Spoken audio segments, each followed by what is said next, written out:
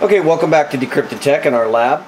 In our lab today we're looking at the BIOS, the UEFI BIOS on Asus's P8Z77-M Pro. We took a look at the features of this board. It's a micro ATX board. It's got a lot of great items for the cost, and now we're just going to take a look at the BIOS implementation that Asus has in here. So as you can look, right now we're looking at the easy mode. This is pretty much the BIOS at a glance. You can take a look at the different options here, CPU voltage, where it's sitting right now. We do have this is our overclock stage, so what you're looking at right now is exactly how we have the processor overclocked to 4.8 gigahertz. BIOS revision is going to be 0907.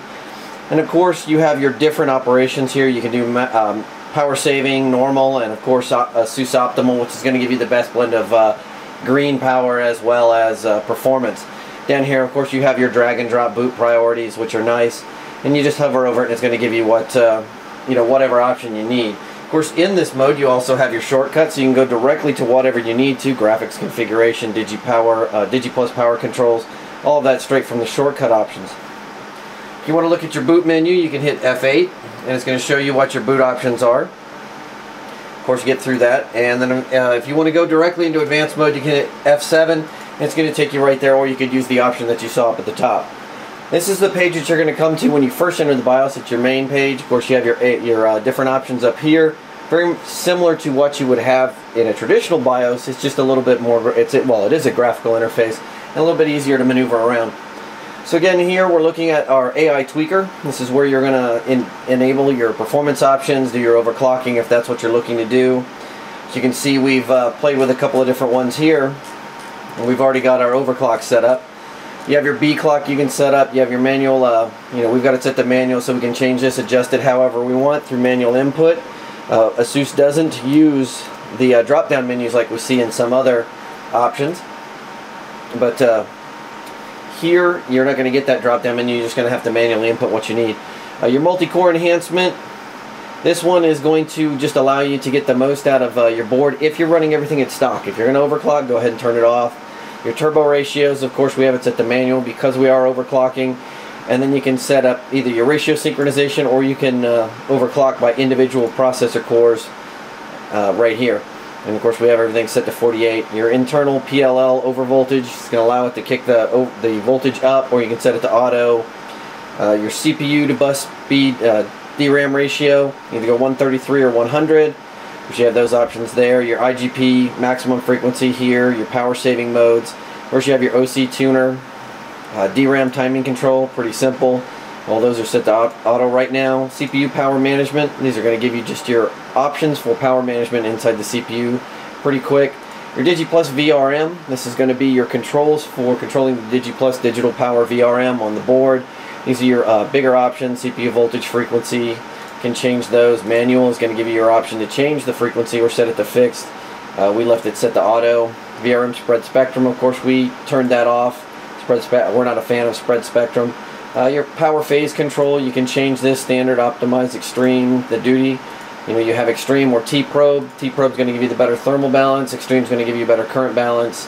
Current capability, this is going to let us push it up to 140%. And pretty much down the line here. All right, going back, you can see down here you're going to be your manual voltage controls. You have everything listed here, as well as your B clock recovery. Again, we have our CPU spread spectrum turned off as well. Under advanced, you have the typical things you would see for advanced. Advanced CPU configuration, turn hyperthreading on, virtualization on, all of that.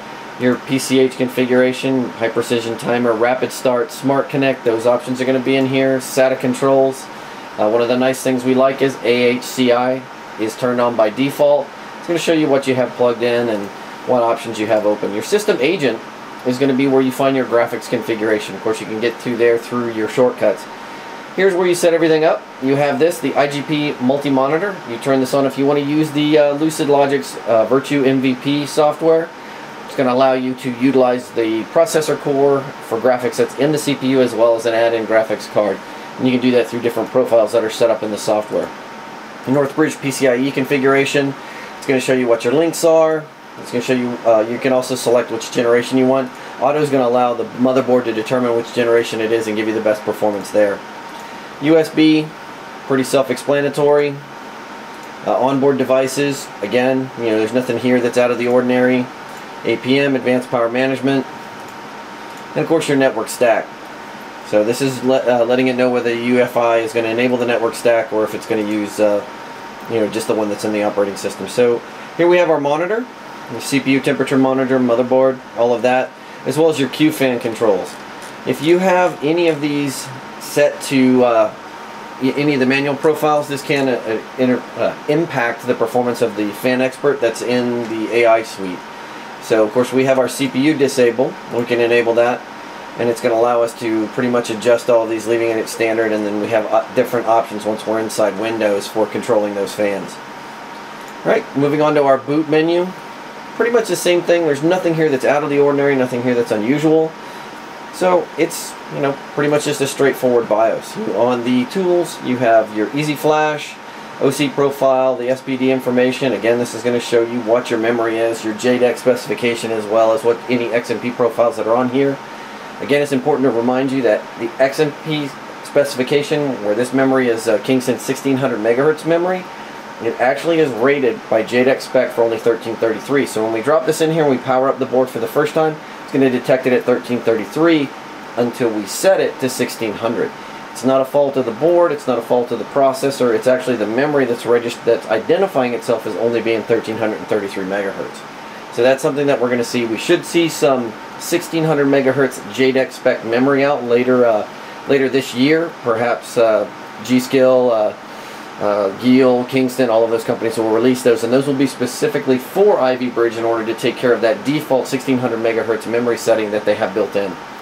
But for right now, if you're using any memory, even if it's rated at 2400 megahertz, its default JDEC spec is going to pop up at 1333. So that pretty much covers everything that's in the BIOS as far as the general screens. I want to take a look real quick over here down at the side. You have some shortcuts. We talked about the F3 shortcut. F10 has of course always been save and exit, so you're going to get that. But you also have, of course, in the BIOS here, the ability to print screen. As long as you have a properly formatted USB key, which is a FAT32 formatted USB key, you can hit F12 and it's going to save a bitmap print screen of this to that key by number. You're not going to be able to name it or anything like that. It's just going to pop up and say, do you want to save it to this device? You tell it yes, and you're done. If you are looking to post these up on the internet, be advised that most of the images we've seen have been about 2 megs or larger.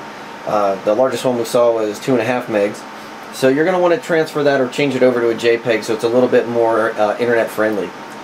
So that covers everything that we've got here. We did talk about the fan controls, and we'll talk about those more in our write-up, which that link is directly below here. As always, if you like this video, go ahead and click on the like button. Be sure to share with your friends and subscribe to our channel so you can stay up to date with the news and reviews we have for you.